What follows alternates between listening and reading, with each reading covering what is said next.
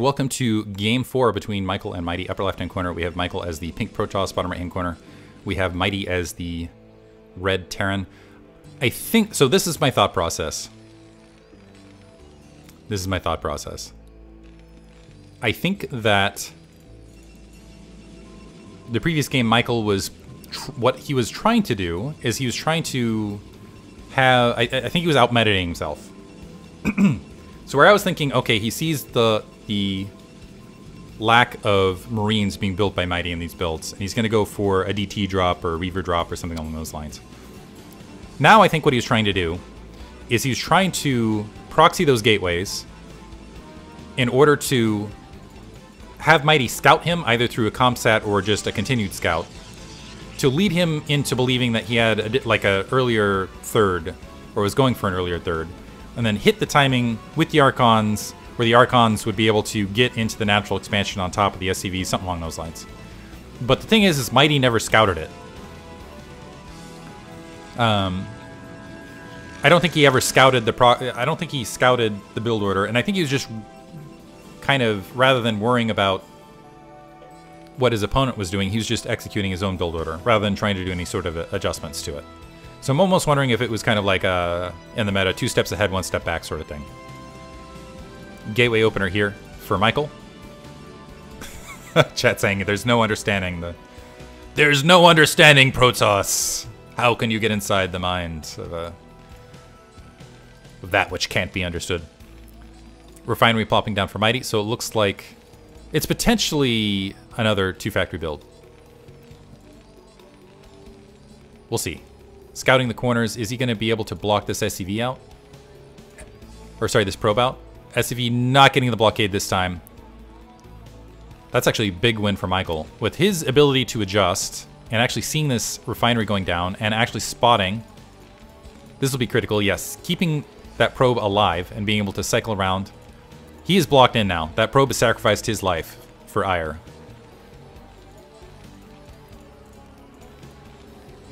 But what will be critical is once that 100 gas point is hit, what happens? Michael, very bravely, going 1 gate into Nexus, and he's doing it in front of this SCV scout. SCVs are pulling off gas themselves. There's that first factory being fielded. No Marine being produced for Mighty. Okay, there's the Marine. Just a little bit, getting ahead of myself. 1 SCV on gas still. Zealot got an initial hit on that Marine. It is making its way across the map. I like this play from Mighty. Is the probe still alive? I take it back. I liked that play from Mighty, except that probe got killed. If the probe had remained alive, what it would have been interesting to see is the Zealot pressure pinning a Marine on the front while that probe was doing other stuff in the main. Now that Zealot might be able to get some free damage on Supply Depot, but this Marine should be out momentarily. And there is a SCV coming off to go ahead and repair that. Zealot backing off before it goes into his base health. But Michael has his expansion up. Already transferring probes. No, there's a cybernetic score. Warping in. No second gateway. No push to tech otherwise. Yet. Machine shop down. Second factory down. And a starport. Ooh. So Mighty seeing that expansion down and knowing Michael's proclivity to play it a little bit lighter on the opening gateway units is opting for a vulture drop. Speed is upgrading. We'll probably see mines immediately after it. The critical thing with the vulture drop against early Nexus builds is you need to inflict significant damage, because oftentimes when you're investing so many minerals into this drop, sometimes you're just dropping vultures, and yeah, you're killing probes here and there, but you need to kill a lot of probes to make it count. Or really, critically, if you can get mines on top of that gateway and get a drag explosion, something along those lines, it can pay off for you. But otherwise, what it ends up doing is just delaying your economy and giving the advantage to your Protoss opponent. So I guess what I'm saying is high-level Koreans oftentimes will pull this off against an opponent that's unawares. But otherwise, it's hard to execute. Especially because if you stay on top of your macro, which Michael's shown himself capable of doing, you can still just keep producing probes and end up essentially ahead in the mid game. Speed is finished. Waiting for the mine upgrade as well. Dropship is out, and there's 4 vultures waiting. Robotics facility about halfway finished. Once that observatory's up, it'll help. There is a 3rd factory being produced, so it's also possible that we'll see a drop and also a follow-up sort of attack on the ground. So basically, continued vulture harass, and then maybe some siege tanks and whatever pressing the front door to follow it up. I've seen that work quite a few times. 2 additional gateways being plopped down. So Mighty has a small window. There's the observatory. He has a small window where he should be able to harass this. But he needs to get a lot of probe kills. No goons in the main currently. So he's caught unawares. Gas being disrupted. Michael reacting fairly rapidly and able to get Dragoons here, flooding all of his probes to the natural. 1 vulture down. 1 Dragoon actually able to drag those mines. And I think this is going to get cleaned up. More vultures making their way across. The dropship coming back home. So the drop, what was that? 4 kills? 5 kills? I don't think that's sufficient. I do not think that was sufficient damage. Maybe with a follow-up. Michael actually losing some more probes on his front. Some vultures diving in right there, but the front door being sealed. Nice attempt. But now that Observer is out, additional Dragoons should be produced. Michael's weathered the storm and is about even in supply, which is not where you want to be. And now that command center just plopping down for Mighty. You can just see how late that is.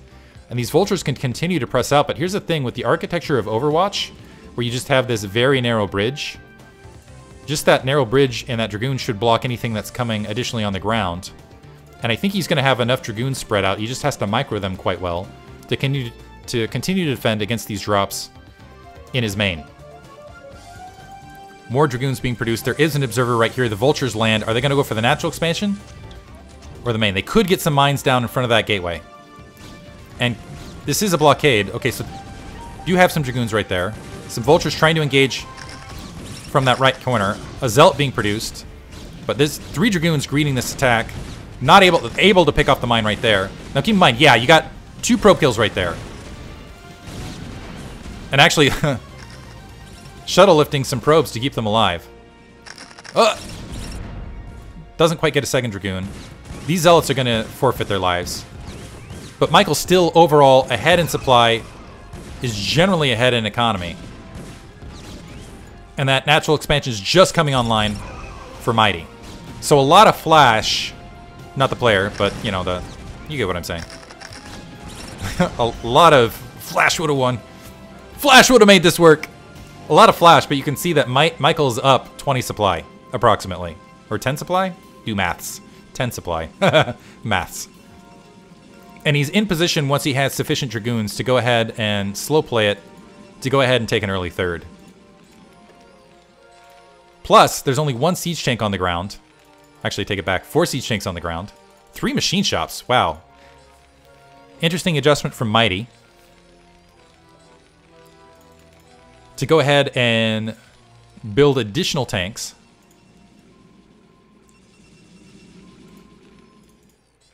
To continue to press from here. Cannon at the natural expansion. Cannon at the main, just in case additional vultures were going to sneak in. But this is a significant amount of Dragoons. A couple, looks like a mine managed to drag and do some damage otherwise. See if this Observer, yeah, plenty of Observers to clear out the mines as well. And now Mighty following this up. Michael actually supply blocking himself a little bit by taking that pylon down. Mighty pressing forward, and looks like he's going to go for maybe a kill, but otherwise a siege tank contained at the natural expansion across this bridge. There is a shuttle with some Zealots in it, and no anti-air. That's 6 siege tanks. The Dragoons, if they can make their way around, might be able to engage this. But actually, Mighty Following this up with, this is a scary attack. Dragoons trying to press across. Might be able to, yeah, they are going to be able to sneak through. This is not where Michael wants to engage this. I'm not sure if this is a map he's accustomed to. I feel like this is one of those situations where Michael knows the map and Mighty does not.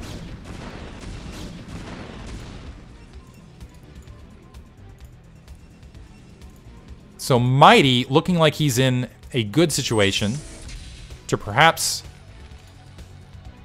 take this match. Michael trying to end around. Is he just going to go dive at the natural expansion, or is he going to try to re-engage across this corner? Again, there's no anti-air. Good location for Zealot Bombs. The Vultures trying to peel their way back to help defend this.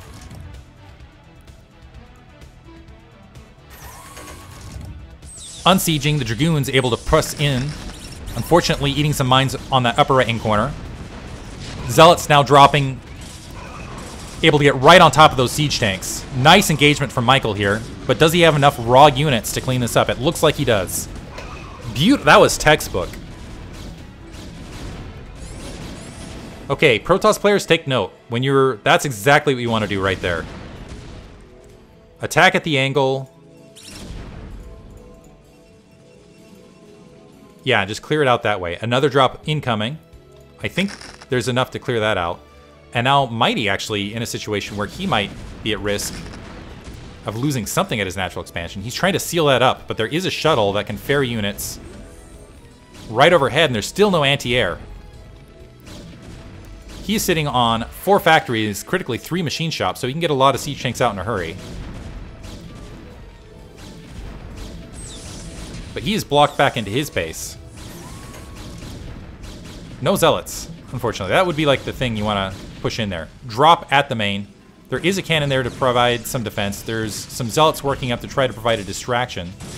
If nothing else, they are getting scouting information here. Another cannon being placed to the north there. So they're seeing that Stargate warp in their face. Also able to halt gas, which is critical at this stage. Protoss sometimes lives and dies by gas. Still not getting cleaned up. Mine drag. And honestly, Mighty's done... So he's floating a lot of minerals here. Michael's stayed on top of his macro, but Mighty's done a good job of pinning Michael back and actually getting a lot of probe kills. He's sitting at 27 probes. He's 10 workers behind Mighty at this stage of the match. Although that's not translating into a superior army because he's floating a ton of minerals. Also, getting his third ahead of Michael. And I'm almost wondering if that's because Michael just wasn't accustomed to this specific map. Michael pausing production to go ahead and try to take his third. Still had this shuttle nearby to maybe threaten a drop, but really hasn't been able to do anything with that. Hasn't had an observer in the base to really see what he's up against, and a bunch of additional factories being plopped down for Mighty. One big thing, though, is 0 upgrades thus far for either player. Sorry. Take that back. Mighty will have weapons 1 and actually be ahead in the upgrade count momentarily. But he's well behind in production. That is a lot of siege tanks. Getting 3 Dragoons for free on that corner. And that SCV scouting that. Again, Archons. Interesting. Kind of curious the logic behind... I would like to hear a Protoss player talk about Archons, or the concept of Archons here against Terran and this unit composition here in the mid-game. Is it just to absorb siege tank hits and allow they lead with some good micro to get Zealots in on top? Maybe with some drops, they could be interesting. Mighty having some trouble microing his units. I guess it technically is in more the macro category. Mighty with a huge supply lead all of a sudden. Pressing out with a large attack force. Also, this is like the perfect map for Psystorm in a lot of regards. Like, you got this ramp area, you got the one on the corner, you got the kind of little gap. From high ground portions, you can just light up the sky, right? Michael just now staging to take his third. No SCVs for the 6 o'clock yet for Mighty, but Mighty has a powerful attack force gathering up, and I don't know that Michael has enough to really stop it. Pushing in. This grouping of Archons and Zealots flooding back. I think Mighty, realizing he has a sizable attack force, is trying to hunt this army down, and Michael trying to draw it away from his natural expansion.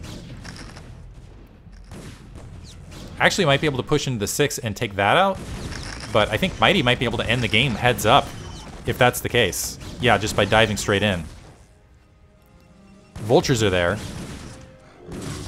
So Michael looking for an exchange.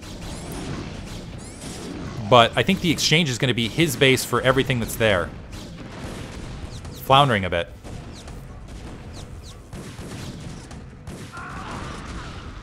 Natural expansion clearing out. More mines going off here in the background. Was that a vulture that it managed to get up in there? I don't think so. But yeah, I think that's game. Gonna see GG momentarily. Nexus about halfway finished. Archons, Zealots, Dragoons. Dropping up on the high ground.